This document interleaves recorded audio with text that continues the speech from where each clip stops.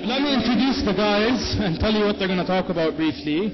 We have Will Hudson. He's the founder of several digital media agencies, I guess. Serial entrepreneur. Lebbos, co-founder of Namshi. Now he is the co-founder of Astrolabs, and they go around the region teaching scaling online startups and best practices for building an online startup. And what they're going to talk about today for the next hour and a half is building and scaling an online startup. Yeah.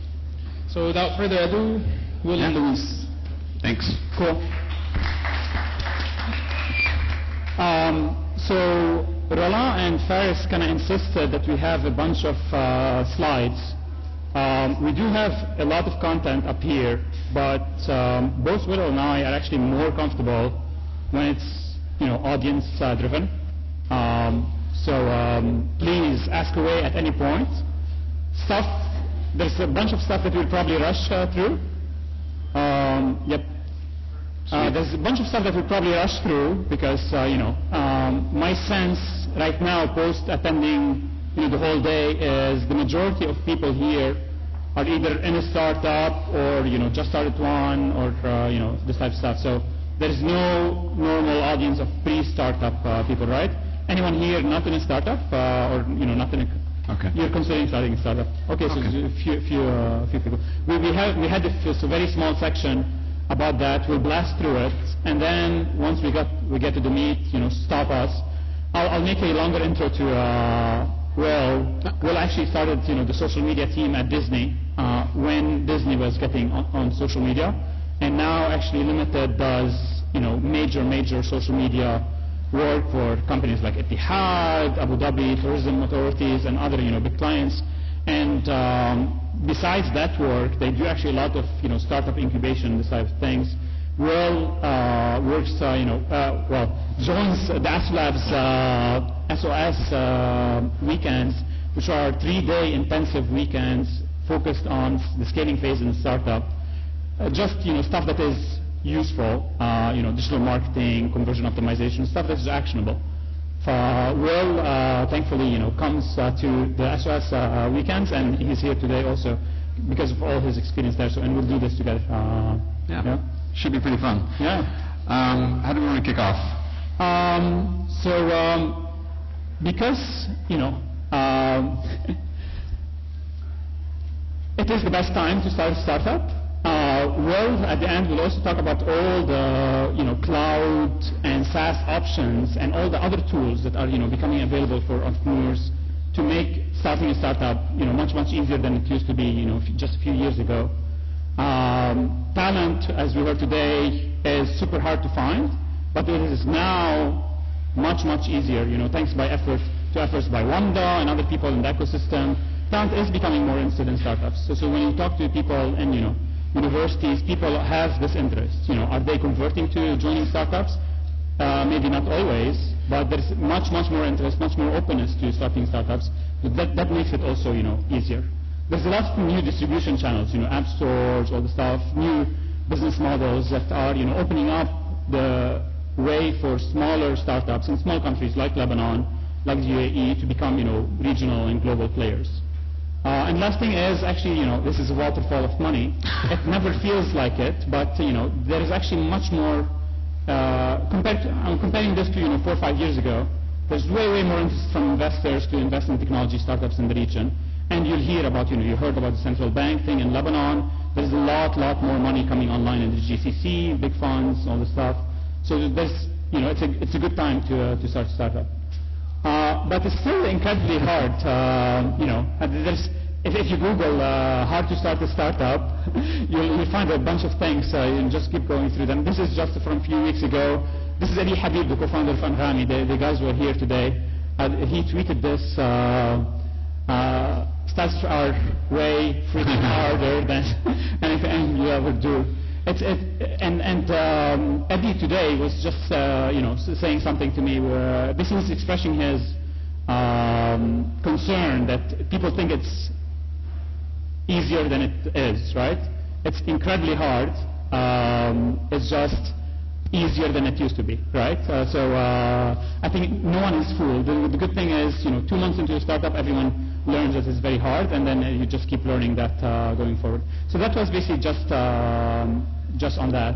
But this will also, just cover very, very quickly. I mean, but to have Will's input on this. But basically, a lot of the questions today were, okay, have an idea, have this type of stuff.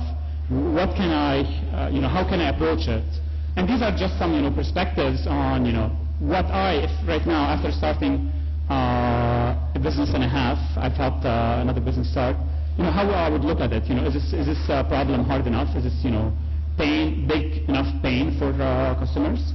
Is there, are people willing to pay for it? Right. And I think specifically in the region, I don't know your perspective, but specifically in the region, you have to start thinking monetization first. Don't think about starting something for a exit, Waze and Instagram and this type of stuff. And the opportunity, is there enough number of people to pay for it? I think one of the big things, if you look at the first section in terms of like addressing the problem, we can look at market size, and that'll help qualify monetization and the opportunity. But if you actually look at the problem that you're setting out to solve, a lot of the startups that we've met with today have really neat features, and that's okay to start around one really big feature, as long as that feature solves a really sustainable and large enough problem. What you don't want to do is be in a position where you have a really cool app that has a couple nice bells and whistles, and then you have to reverse engineer a problem or try to find a market to be able to take over or build relevance in. So fundamental to this, I think, is finding and addressing the problem and making sure that you're vetting it with like actual colleagues and other stakeholders that are saying, yeah, I have that problem, I need this, I will pay for it, and then making sure you see that through. To your point in terms of monetization, it doesn't necessarily have to be selling a product. It could be building out that marketplace. It could be connecting the dots, whether it's lead generation. And that's obviously going to trickle through into how you acquire them, how you target them, and how you scale your data around that. You want to talk about the team? Yes, so I mean, also today we heard a lot about, okay, how do I get a co-founder and all this stuff. This is one by far of the most important things that you do at the beginning. I mean, a co-founder is a critical element, and a mistake in either way. A mistake not getting one when you actually need one for your business, or saying, okay, I don't need a CTO co-founder. I'll just outsource technology because it's not important to me. It could be crucial to you later.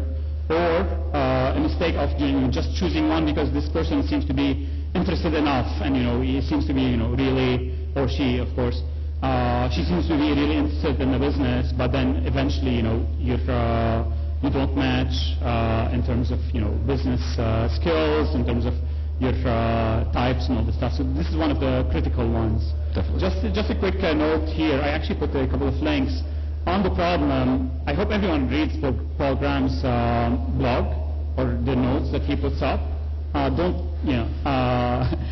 Graham's the founder of Y Combinator, and he's written some really startling and really kind of transparent essays on startup culture. Exactly. So he's an entrepreneur and has started the most successful incubator in the world, Y Combinator. And he writes these really interesting notes, and the one about startup ideas is really interesting about starting with the problem first and how to think about it and all this stuff. The other point is the Udacity course on the lean business model. This we're not going to cover anything regarding lean in this session here. I am really interested in it, but there's so much resources. Wamda also sometimes does lean business model workshops. The Udacity course, it's by Steve Blank, basically the founder of the Lean Startup, is highly recommended. I took it after I started companies, and I learned a lot from it. I highly recommend it. You can take it online for free. But that's it. So this is just the only portion that we have on starting a business. Going forward, everything is about scaling. I mentioned in our intro that we do scaling workshops, and we do these 3-day workshops with 10 companies at a time. And before every workshop, there's a pre-workshop survey that goes to all 20 or so founders. And in every program, we basically see what the commonalities. These are basically the common challenges that every single entrepreneur in the Middle East does. We've done maybe 100 entrepreneurs, about 50 companies so far, and every single one is basically thinking, okay, how do I acquire customers. How do I spend my money? How do I spend my marketing budget in the most efficient way and get more customers? There's of course, logistical stuff for the ones that are e-commerce, operational. How do I run my company? How do I motivate a team and all this stuff? Payments. Payments for a lot of people in Jordan and Saudi, it's very hard to get payments online. So payments is a big deal. This just goes to show that across the region, the same challenges come again and again, and they're tough ones, but they're not impossible to change. And this is basically what we try to focus on when we're working with some founders on helping them scale. Absolutely. And this is just a little bit of background. So tons, the method that we usually use is there's too many things to focus on. There's 100,000 things that you're trying to focus on in a startup. It's impossible to optimize on all of them. Just pick a couple that you're able to really focus on. The two most important, core metrics that you have, whatever KPIs, whatever you want to call them, and try to optimize your business around them. Of course, there's other metrics to keep an eye on, but there's ones that are actually in your brain the whole time. And the ones we teach are customer acquisition costs and customer lifetime value, and always with a big warning. Off of each of these, there are tons of different actions, and there's a lot of different channels that you can track and measure and qualify how to acquire a customer or what that customer is worth. It's your job as an entrepreneur to create a framework or an environment where you can value these. And what does that mean? So for customer acquisition, that might be what the total market is. It might be what your customer or what your competitors are pricing at. It might be the number of new customers you need to convert on a certain shopping cart price. There could be a lot of different factors. It could be just as simple as installing your app. It could be installing your app and then inviting 10 friends, and that's your most desired customer. So if you put the right framework in place, it's going to unlock a lot of different ways for you to target and make sure you're heading in the right direction. On the back of that, you need to build a lifetime value. Yeah. Exactly. So, and lifetime value, what goes into it is not, is everything that your company does, right? So, if I'm InstaBeat, for example, just because I see it here, if I'm InstaBeat, I'm thinking, okay, this is what it costs me to get one person to buy, the goggles. But how am I going to, monetize it in the future? Are they going to upgrade? How often? This type of stuff. And if they really like the product and all this stuff, how often would they replace it? And what's my eventual customer lifetime value? This is this becomes more I guess data intensive when you have a very high running business. If you're a mobile game or e-commerce company and you have way more transactions selling multiple times in it, you get a much better view of what a customer is worth for you than just that one transaction that they did at the beginning. I think it's important to say, though, a lot of times when we'll start to dig into acquisition costs or lifetime value, a lot of entrepreneurs will raise their hand and say, I'm not there yet. It's too early on. I'm still doing things that don't scale. That's really frustrating because the best time to start measuring is when you're not scaling and when you're doing things that are more labor intensive or they're a little bit more manual. Because if you're measuring your acquisition costs or your lifetime value of your customers when you're doing the manual parts, you're going to start to realize really good gains as you start to bring more efficiencies in on acquiring customers and obviously figuring out who your optimal customer is.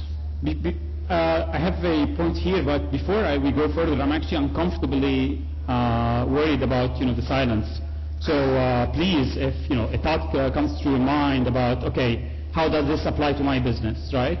This sounds too academic. This sounds theoretical.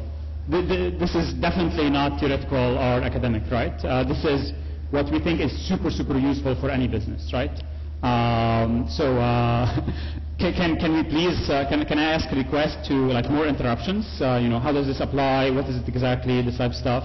We are going to go through some of this stuff a little bit more in detail, but better say, okay, we're going to go through it than just hearing silence and thinking people think this is academic stuff.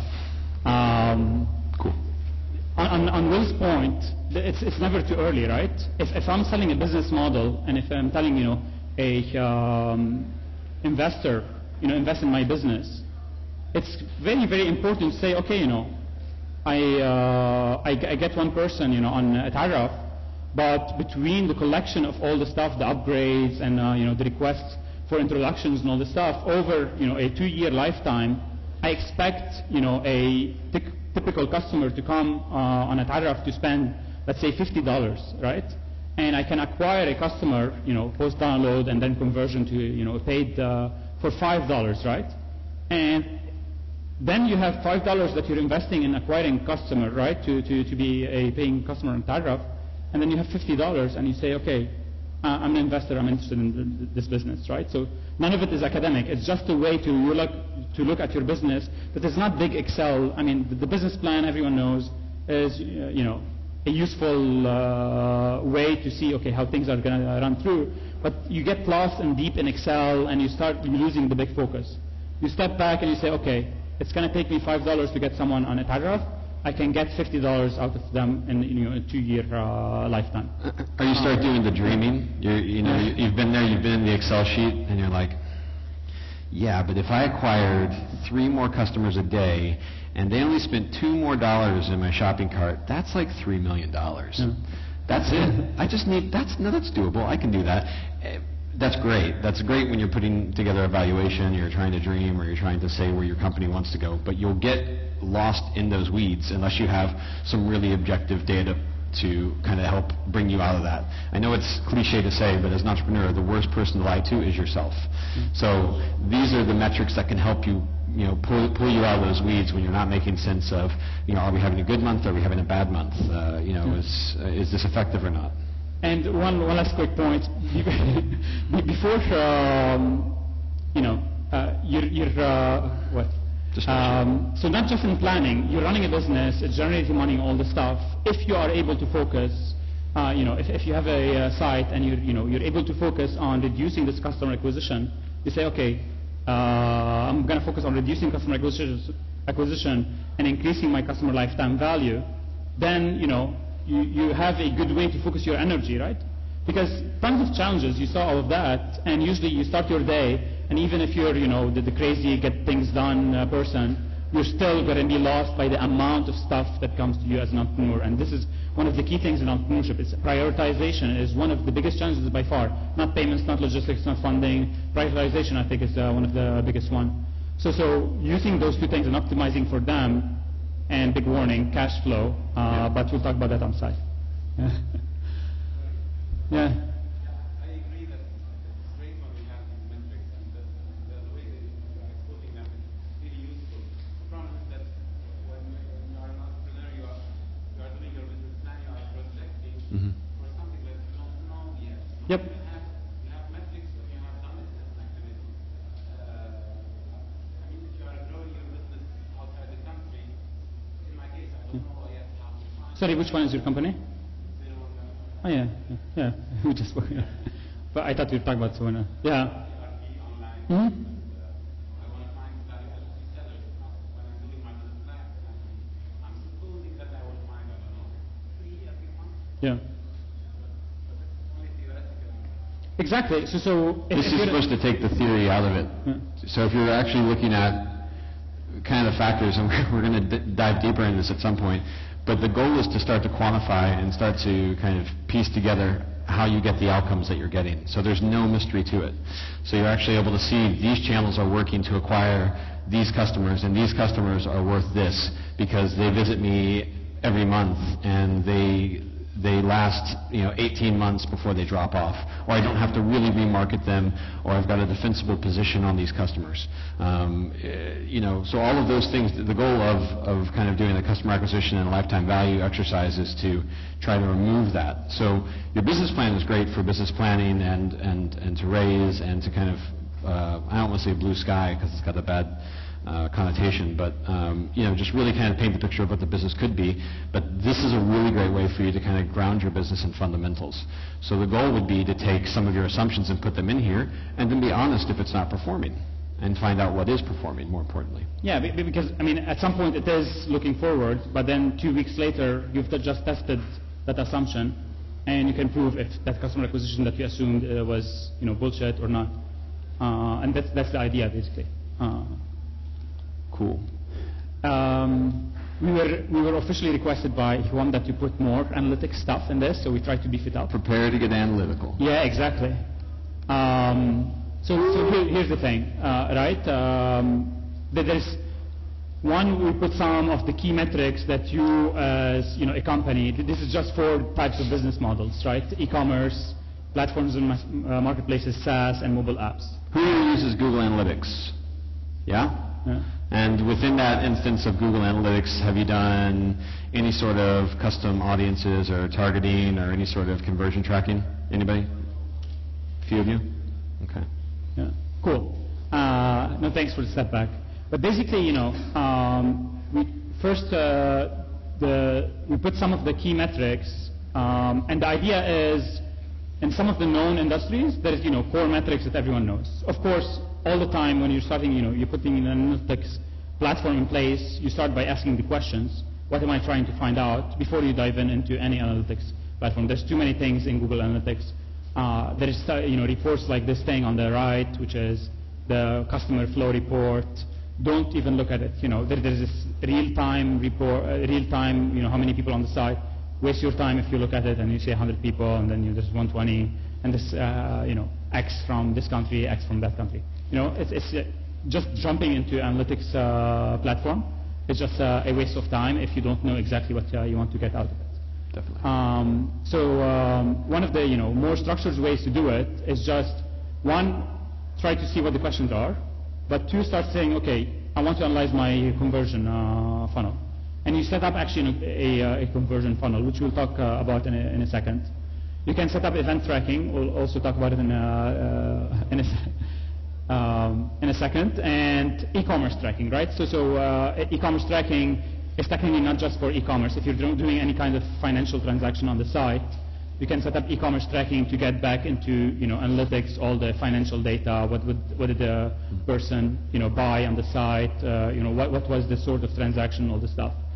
So it gives you much richer data on the average basket size and all the stuff, because without that you don't have the financial data from your website. To answer your question from earlier, the goal would be that like 80-90% of the startups that are here fall into one of these 4 baskets. And so we're going to have the different KPIs that you can build your assumptions out of. Of course, there's going to be ones like you mentioned, like SaaS, so it's SaaS, and you're going to have VARs, right? Value-added resellers or something, right? Okay. So obviously, you would then put an addition on that, or you'd probably build a metrics around your acquisition, right? So your customer acquisition, your customer lifetime value, you would have a matrix, and you'd have your most desired, and then your VAR would probably be someone right in the middle, right, based on what you're seeing. Before we move on, actually, since this is moving quickly, any right now thoughts, an idea, something, an experience, someone wants to contribute something or ask something? So we just, anyone? No? Okay, we can move on then. But please feel free to. So you start setting up, analytics and the dashboards and all the stuff, but learning more about, what the client is doing on the site, especially in the early stages, is, quite crucial. In the early stages, if you're not, scaling very quickly and all this stuff, you're trying to understand what is the core use that, how is the visitor using the site, and what are they finding, most value in. And, event tracking is super useful in this way. You can click a bunch of things now. Just keep clicking. Yep. So one of the super useful things that we've used multiple times in the past is the site search, right? And you can click, you can link your site search to analytics, and you can see what customers are looking for on the site, even if you do not offer it, right? Because this is one of the greatest hints about how to actually, expand and add stuff. What are people looking for, even if I don't find that this is actually a good data point. Then everything they do on their website, if they change the quantity, if you're an e-commerce site, or if, on a drop-down they chose, November, or everyone, chooses, let's say, Saturday, on Sunday, on Lebtivity. Everyone uses Saturday or Sunday. You know that most of the traffic is coming to look for weekend stuff, right? So there's tons of data that you can extract if people are doing more weekends. Then you have a weekend section of the site. You make stuff easier for them to find, and you make a landing page for weekend. And all these actions can carry across to a mobile app. They can carry across to your social channels. You can use and build out specific shortened links that deploy a pixel for any of your social channels as well. So this isn't just confined to your own property. It's kind of like your entire presence on the web. And just a quick note on the other stuff here is some stuff helps you operationally, right? Here they have an example of if you click on enlarge image, you can track that. And this helps you, if you're a site and let's say you have images for the products that you're selling, right? If no one is clicking on enlarge image, you do not need to upload high-res versions of your images. That's less trouble for you. The site loads faster, etc., etc. Right? So a lot of stuff helps you operationally, and there's tons of data that customers every day they interact on your website are giving you to make those operational decisions. Yeah. Yeah, blessings is quite good.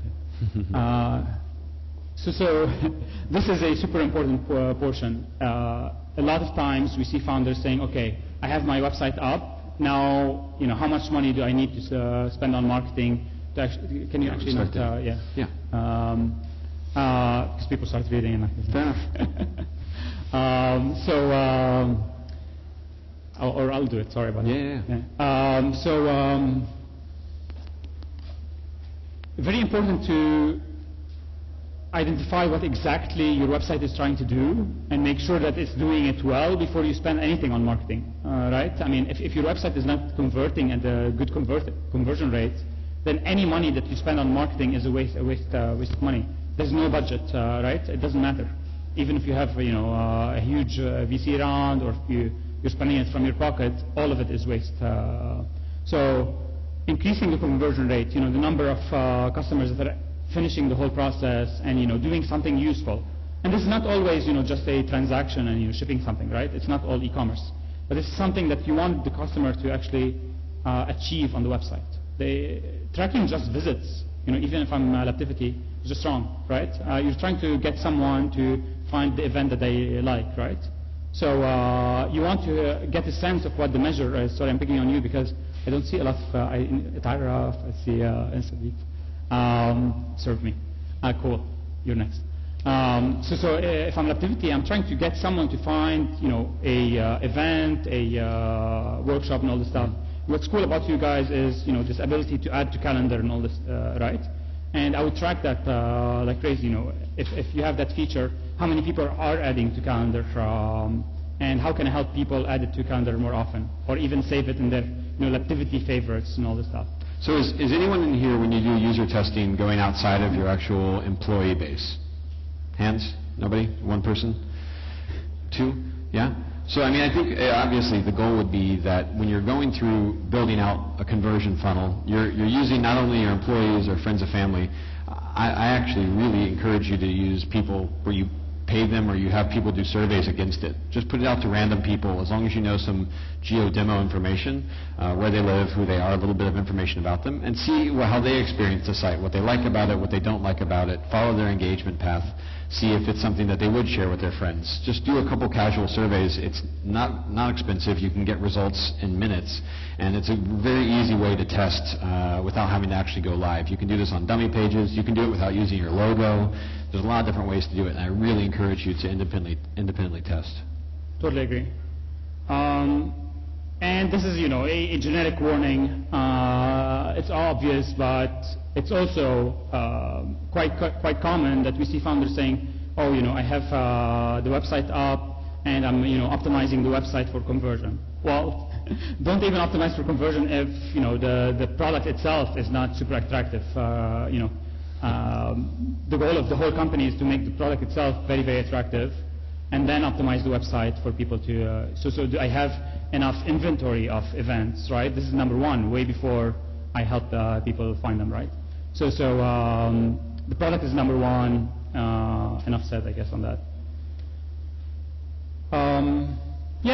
This is, by the way, was the Motorola phone that had iTunes in it. And I'm not sure what 5 people in the world, I guess, used it. But, iTunes was, I think, a joke at that time. Mobile iTunes was a joke at that time because, it just didn't work at that stage. Although Steve Jobs did do an amazing presentation and Apple pushed it, it still sucked. Probably looked great on paper. There's a PowerPoint somewhere where a lot of people were giving you the thumbs up. And, and Motorola, by the way, spent tons of money, marketing this thing, and the whole thing was a flop. And not until the mobile iTunes experience got really good that people, started picking it up. And exactly. This, just a quick warning, so we're not. We don't forget the most important stuff.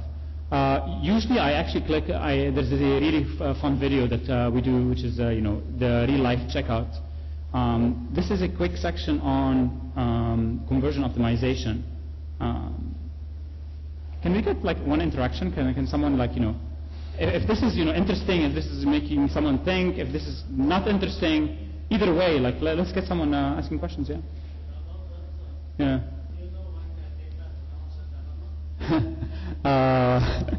No.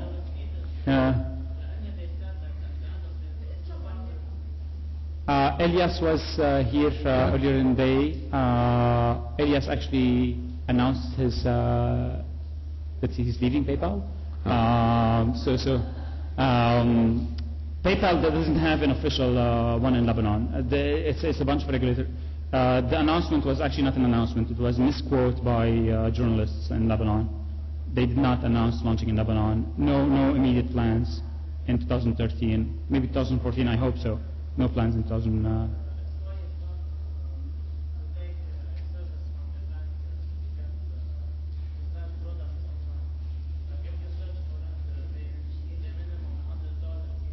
Sorry?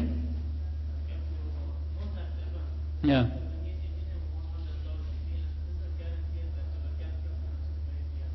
Yeah, so the question is on payments processing and all this stuff. I think there's a bunch of people using payments here.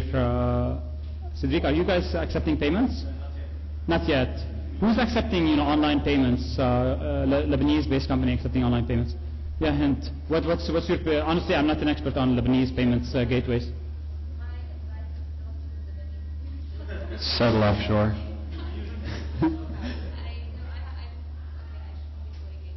Yeah.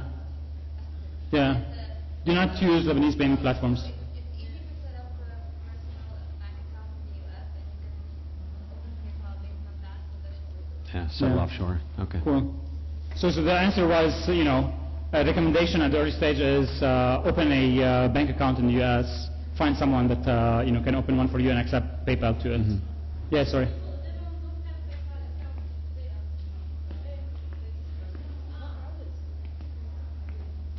Sorry, yeah, great. Yes, let's go first. There is an alternative to PayPal.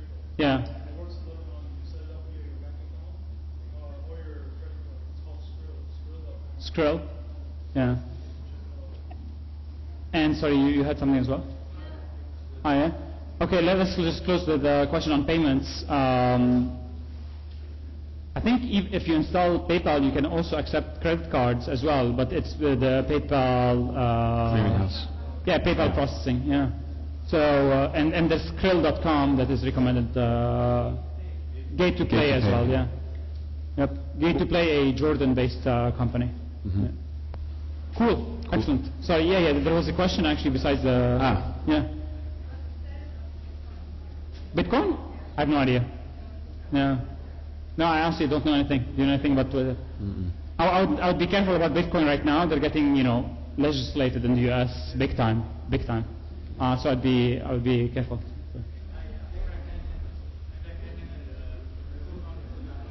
Which one?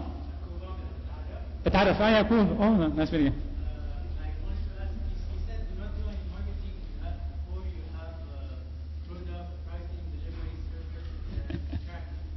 So Yeah. a lot of people would argue against that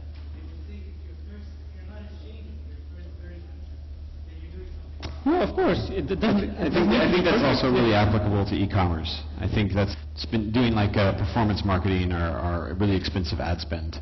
I think if you have a product, you can probably, a minimum viable product. Yeah, for sure. But I mean, it's just about prioritization, right?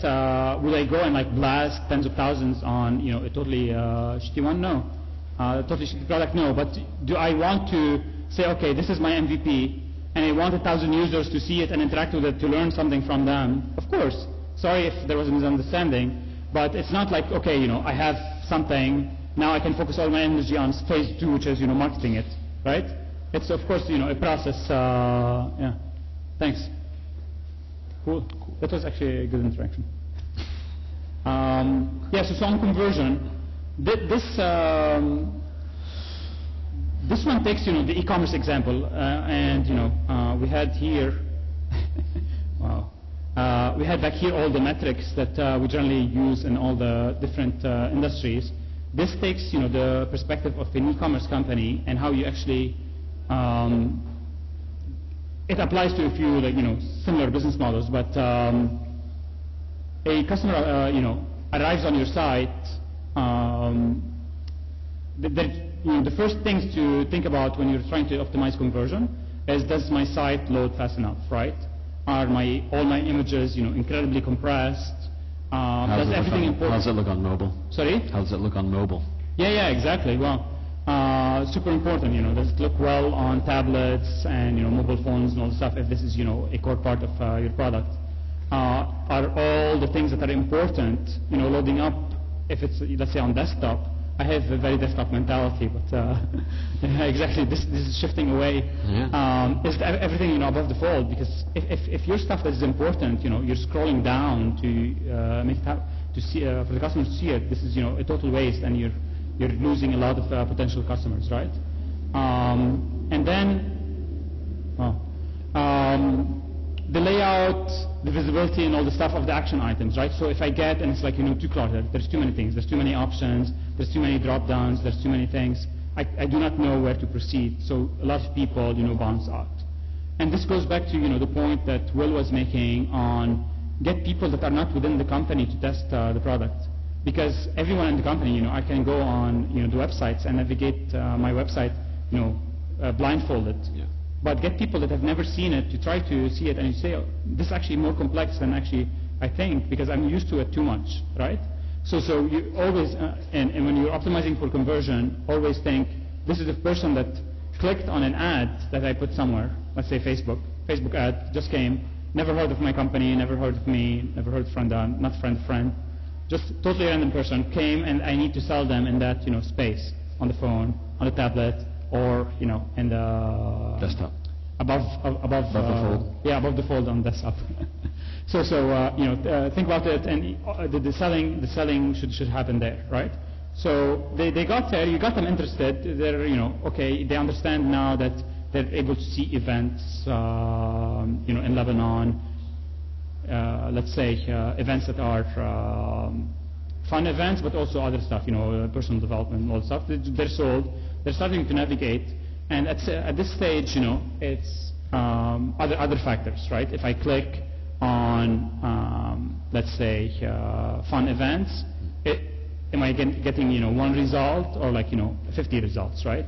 And the availability of those that inventory, let's say, that will determine how they perceive the site at stage number 2, right?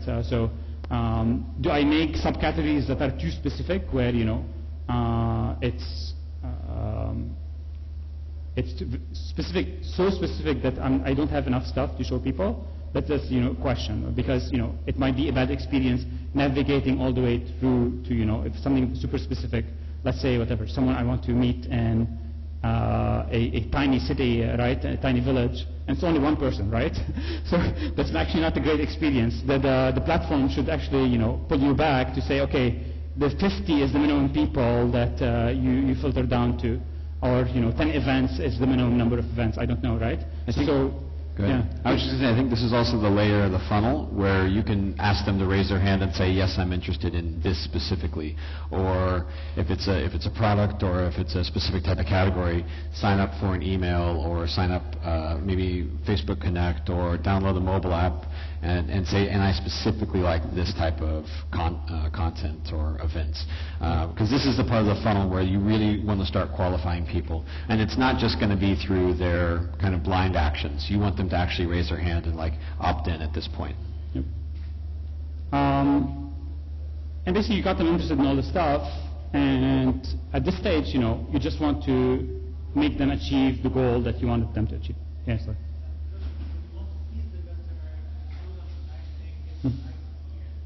However, we need some stuff. For example, you might need email information, Mm-hmm. which might be that the customer doesn't necessarily want. You can, Yep. so should we do that? That's the question we're struggling with. Should we do that just after registration or just before checkout, for example? Where would Super interesting. I'll give a perspective. Sure. Just a quick one. It honestly depends on your business model. Yeah. If I'm a fab, you know fab.com? Fab.com is the designer items, all the stuff you find. You go and you find, you know, a cup that is whatever, a cup that is, you know, looks like a lens, right? It's a pillow that looks like a ninja. Yeah. So, you know, you go and find the, you know, random cool stuff. One day you arrive and it's really cool stuff and you buy. Other days you arrive and there's nothing, right? So for Fab, I would say grab the email as soon as possible because it's a long selling cycle, right? You might want to contact them, you know, every week, every day with emails and all the stuff. So you're able to get them back to sell them, right? You know that not everyone that comes every day will have something to buy, right? But if I'm, you know, if I'm like Amazon, right? I don't need, Amazon has millions of products. I don't need to force people at the beginning and get them to drop off. I lose people dropping off and piecing out. That's the problem, right? Once you ask someone to do something, that whole thing, they're like, okay, click, close, you know, back to Facebook, right? If I'm Amazon, I'll grab it at time of checkout and say, okay, you know, let me get them through, get them to check out, and at checkout they enter their email and they grab it, and then I get them, you know, multiple times in the future because I was able to provide the service, right? So I think it depends on how minimum, yeah? So here's an idea, especially in this region, and especially for your business where you want to get the cell phone anyway, I would try an SMS authorization. I'd give it a shot, a short code SMS authorization, and in the SMS it's actually going to have the email. I think it would really work, and I think that's another touch point that's going to increase the value of each one of your customers for your platform. It's a dating matchmaking site, so having a phone number would be pretty important. So I would push for a phone number that way, because you're normally sitting there, you want to keep that one browser open. Think about the user experience. You have a phone here. Okay, 672-389. Great, next move. Done. I think it would be just a killer feature, and especially in some of the markets that you were talking about, Saudi and things like that. It's really difficult. They're not going to go to their email box and then sort through email. They don't check email in Saudi, I'm pretty sure. I think it's illegal. So they just, it's what they have WhatsApp. Twitter, WhatsApp, yeah, WhatsApp, Twitter. And maybe Instagram, when they're trying to talk to people in Bahrain. Yeah.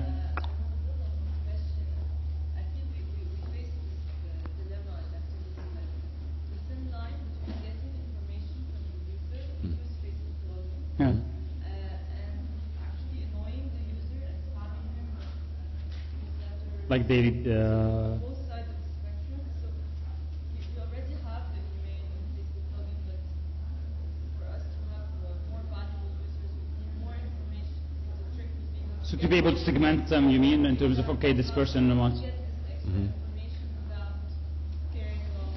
Well, this ties back to, so the first thing you need to do is figure out what the incentive is to get more information. Other than asking for more from Facebook Connect, asking for interest, I think what you need to do is get them to say, I'm interested in events around food, or in the marina, or in this location, in Jamaizi, or whatever, right?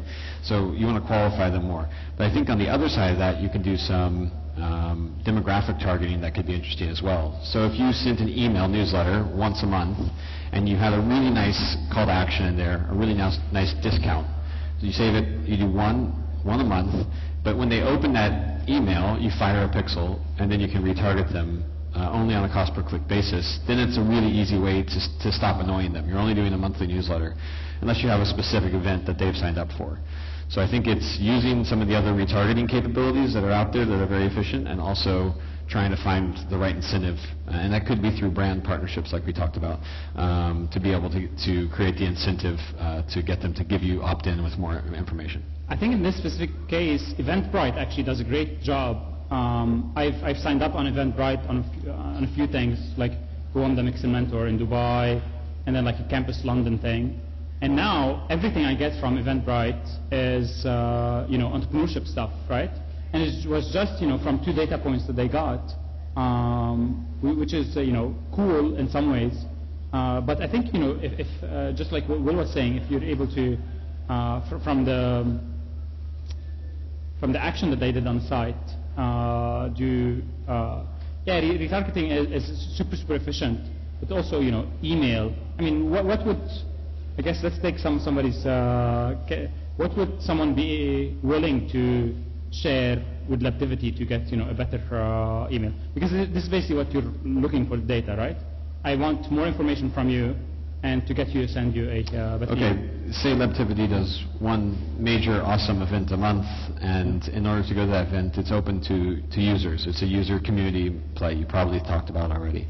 But in order to go to that, they have to opt in and check a couple more boxes in order to be able to go. Just raise their hand, what areas they like to go out, the types of events, and the types of things that they normally plan with their friends, or the types of events they organize. Because you want to be able to get them to also not just find events, but you want them to publish events. So those 3 things, if they do that and their information's current, once a month they get an invite to, or they get access to an invite only.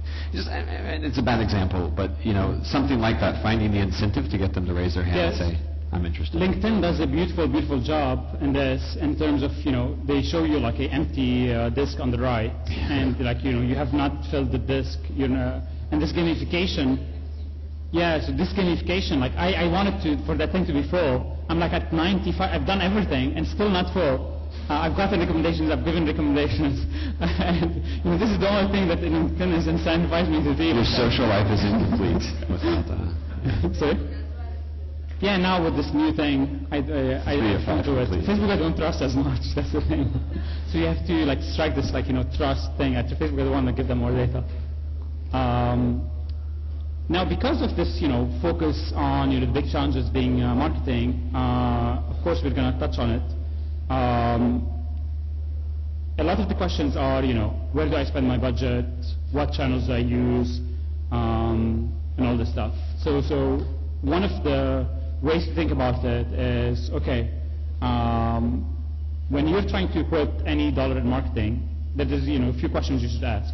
Can you measure it super quickly, right? So I've been actually quite surprised. I landed 2 nights ago at the airport, and I get out, and a fantastic bank, Bank Audi, has a huge billboard for like email, which I think raises awareness. But the potential customers of email are online. So why just blast money on billboards, right? I mean, unless they can get infinitely cheaper than the market rate. Market rates in the Middle East are actually quite expensive for outdoor advertising, because the marketing landscape is not mature enough to focus on conversion. So you have all these brand advertisers bidding the price up, and it doesn't make sense for anyone that is focused on performance marketing to do offline marketing, right? So why do that? I have no idea. So how to prevent that? How quickly can you measure it? You cannot, you can measure stuff like Google Ads, Facebook, or even your referral, that is viral elements of your site. Share it with your friends and all the stuff much quicker than offline. Is it cost efficient? Of course, super important question. Can on a per channel basis, what's a great customer acquisition rate for me, and am I able to get that on that specific channel? Yeah. Can I scale it, right? So I mean, SEO, for example, is a fantastic tool, and I encourage everyone to, if you have a website or I guess a mobile app that you're getting downloads from a website, to use like a serious SEO effort. It's just getting more and more harder and harder to differentiate yourself in SEO, maybe less so in the Middle East. but you cannot scale it very quickly, right? So you're doing SEO, let's say, on dating, and then you get an injection of funds, and your business plan goes like this. 5 minutes. 5 minutes? Wow. Okay, sure. Cool. Can you actually double or triple your? You cannot, right? So it's a great channel to have and to grow, but it's impossible to scale very quickly. So make sure I do it. But I also need to find other channels that also I can use to be able to scale quicker, right? Can you target customer? Yes, sorry, Siddiq. From your experience, Yeah. alternative marketing channels that are best practice in each Yeah. other than Facebook or Google Ads for the online community, what best practices they reach? Yeah. Listen, it sounds quite stupid to say in the West, but here, actually, display advertising, very smart display, not like blasting homepage takeover. Retargeting and So retargeting is one of them, but even doing actual very targeted display with you target very specific. based on items they left in their shopping cart, for instance. Sorry? Based on items they may have left in their shopping cart. Well, this is more like retargeting, but actually display someone that has never been on your site before. Actually, in the mix here, it's quite efficient to be able to acquire. And honestly, all marketing channels depend on a couple of questions. How fast do you want to grow, and do you have the money basically to use them, right? So a great. I'm a huge fan of Google Ads, right? It's fantastic because if you want something very specific, let's say wine events in Junior, if I do that, I go to like specific activity, and activity converts me, right? If you're making money out of them, don't spend money if you're not making money from people yet. Very specific. Dropbox people. Right? They experimented with Google Ads. It's they put their learning on a slide chart. It's super interesting. Yeah, it's pretty good. And they experimented. It was $233 customer acquisition on Google Ads, right? So terrible, because it's super hard for them to recoup that back. Why? Because it's a much more complex thing to search for. Because no one is searching shared storage that is better than existing shared storage and simpler, right? It's a much different concept. So all that to say is it depends on, all channels depend on what you're trying to achieve, what your business is and all the stuff. Display has worked quite well. We've done tons of, in the past, partnerships. Companies in the region, maybe it comes to thousands of years of, being traders and barterers. But even big companies in the UAE, huge banks, we would go and say, okay, 10% discount for your customers, just blast everyone on your list, right? And they said yes, yeah. Co-op marketing. Sorry? Big. Cooperative marketing. Yeah. Yeah. So I mean, like actually, these type of things, they never led to like immediate conversions, but we saw that people eventually came back and converted. So, some of them are not worth too much haggling and all stuff, but in some cases you can get. So if I say SEO, referral. One thing that was fantastic is actually referral for even e-commerce sites, right? So people think not super referral driven. In every box that we shipped, we put a discount code, and we said send it to your friends, and people would send it to their friends. But because it arrived in the box, at that moment, this is basically a moment of experience with the site, right? Because if we had told them on the site do it, they would not do it. But at that moment of receiving the box, right, they've experienced the good service, they experienced good product, they will go on Twitter and all the stuff and say, okay, I've experienced that, go 10% discount. So you have to also know what moment, if you're doing referrals, what moment to target in the experience funnel. Sorry, long answer. Sure. So yeah, basically a big diatribe about offline being terrible. Not gonna read it. Don't do offline. Don't waste time. I mean, sometimes it's cheap, but even wasting a day to go do, a TV or whatever. Maybe TV is the exception. If it's a free TV, interview, and there's, your target segment watching. There's different phases too. Yeah. TV could make sense if you've already reached critical mass with your audience. in a specific market, and as you said, a very efficient way to do it. But in general, you're always going to over-deliver. Out of home, you're going to over-deliver. Radio can be very effective for a call to action, but you're really going to over-deliver there as well. Yeah, offline is usually, for online companies, it's just, if you just put a whiteboard and say, okay, these many people are gonna listen, these what people are gonna actually get the message, and these many people are actually gonna go to the site, and then multiply by your normal conversion rate, right? Or even 10% more. It's crap. So don't spend money at all on it. Time, question mark on actually spending time going to do interviews and all this stuff. It's a big, anything that helps your ego is usually like a waste of time in a startup. We should take maybe one more question. Yeah, as many questions as this is just too geeky. Yeah. Cool. 5 minutes for the whole thing, or 5 minutes for what? I think they wanted us to wrap up. Sorry? Q&A, yeah. Sure. There was a really interesting portion that Will prepared for tools, SaaS tools, and all this stuff, whatever.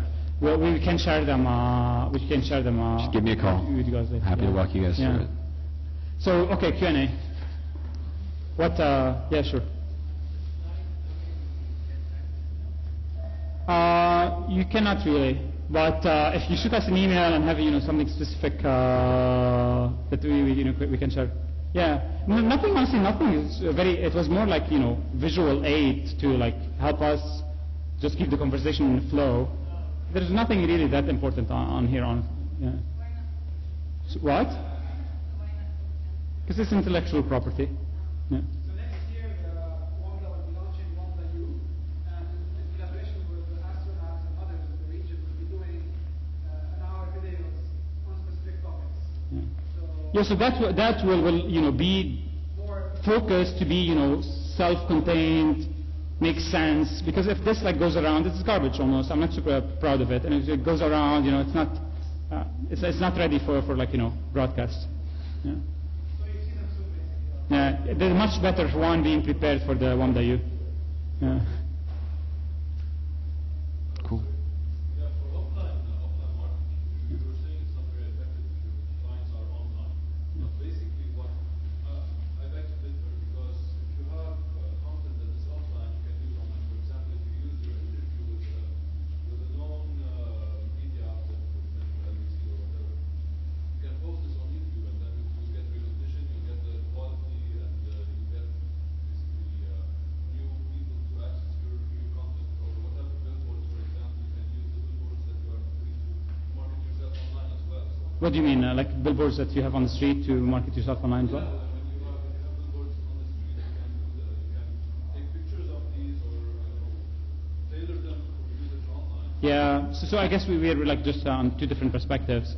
I think he's saying that offline doesn't scale. It's an incredibly cumbersome thing for you to do. And it's too expensive. For you to buy media here and in Saudi and in UAE. And also taking a picture of billboard is not one of the most efficient ways to do display advertising online. But for press release, yeah, for doing press, I think there's an argument that can be made that it could help your online strategy, and there's some validation in that. I think what Lewis was the point he was trying to make is it doesn't necessarily scale, and you don't want to like overly rely. And we see this every week where there's startups that overly rely on doing press and seeing their names in press and Yes, so if you're using them to basically get some legitimacy, to get suppliers, or to say, okay, at the bottom, my company in the news, and then you check a couple of off and then you're done.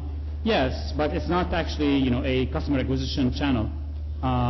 So yes, does it give you legitimacy to say, I've been on, Al Jazeera doing an hour program on. Yes, everyone is going to want to work with you, B2B, on the background. And also, even customers might say, okay, this is more legit than I thought it was. But it's not, it's not one of the best ways to actually acquire customers. Yeah. Just bouncing in on the offline advertising. Yeah. You see the trends in Europe, in the UK, in France, and I guess also in the US. A lot of online websites are starting to go offline. So the industry of dating, eHarmony, Match, Darling, a lot of them are online. They use eBay that advertise in France. Yeah. So I believe that You mean doing TV ads and stuff? Yeah, Fab the TV. But all these did TV when they had like 10, 20, 30 million in revenue a month. I mean, Maybe, but I think that because these countries have around 80% of internet penetration in the region, in the MENA region, other countries are very, very far from this percentage. 80% of the population have internet. It starts to be coherent to be on offline advertising. Because Listen, I give you my experience. We did actually a major TV campaign in the Gulf. All of this stuff is like, we've done actually print, we've done billboards, we've done TV. And in TV, we did a week flight. We tested it for the next 4 weeks, right? Because you have 30-day cookie lifetime. We saw what was happening with the batch that came from TV. Improved efficiency by like 25-30% on the next one. We knew way better than the media buying unit how to target our audience than they did after the first week. Even better after the second week. And then, still then, it was super hard to get to a customer acquisition cost that was acceptable enough. I'll give you two, I guess, exceptions. Anghami, on the other hand, has a partnership with NBC, and they have 3 million downloads from NBC, right? So they were able to strike that, and that's great for them, right? If you're able to strike an amazing partnership and get TV at super cheap rate, do it. do it. Akhtabut in the UAE, in Dubai, did a partnership with TCOM, the huge Out-of-home. free zone. Sorry? It was out of home, like billboards and... Yeah, exactly. So TCOM is a huge free zone, media city, all the stuff. And they gave them like a barter thing, and they got billboards across media city, akhtabut.com, all the stuff, right? So that was a barter thing. That was smart. That was a hack. I'm talking base. A hack is always great. If you're able to hack the system, it's always good. But if you're spending your own money or money you raised, right now what we're trying to focus on is scaling underneath the umbrella of performance. And when you said eHarmony, when you said eBay, eBay's publicly traded. eHarmony is one of the wealthiest privately held internet companies in the world. I mean, they're not really relevant examples for scaling under the umbrella of performance. And I think the one exception would be someone like Fab, and Fab wanted to increase their brand's perception in specific categories because they wanted to move into being a private label brand. They wanted to be the IKEA for online, and that helped their pivot. Two last caveats. And they've raised 40 million. Well, also Fab is cutting a number of people and all this stuff. I think they waste too much money on TV. But two things. One, we have in the Middle East like big oligopolies of offline, NBC groups, right, such stuff. Great people, but unfortunately high prices. I don't be killed. In Europe, you're able to buy actually something called remnant inventory. So the day before, you call them and say, what are slots tomorrow that I can buy today at like 80%, 90% discount. We tried to negotiate that for 6 months. No TV company would allow it for now because they think it's a threat. If they start allowing it for one company, everyone will start wanting remnant inventory. If they have tons of inventory they don't sell, they just start putting NBC2 commercials and all this stuff. But they don't want to sell it for cheap because it starts a vicious cycle. Sorry? Yeah.